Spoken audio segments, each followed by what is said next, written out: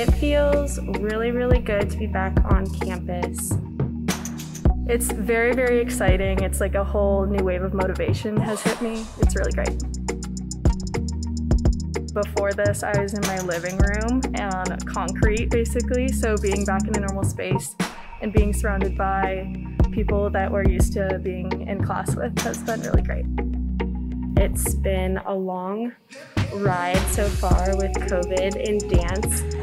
The dance industry has taken a huge hit because of COVID, but we really have been working on more internal movement just because we are in smaller spaces, but now we kind of catapulted into bigger spaces just like one day, and it definitely feels weird on the body to just move a little bit bigger, but once again, so thankful.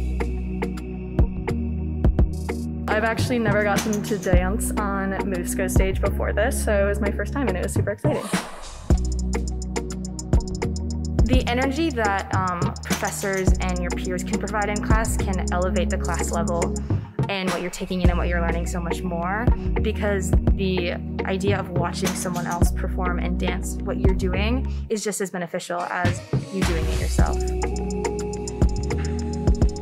Taking class in person has a major impact on my education and my training.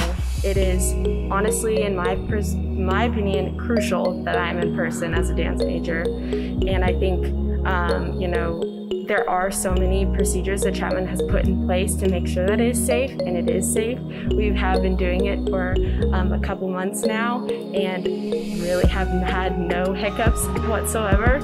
So I think that just proves that if we do our job and we do go by the safety procedures, that we can be in this space, because it is absolutely crucial for our training and for our education.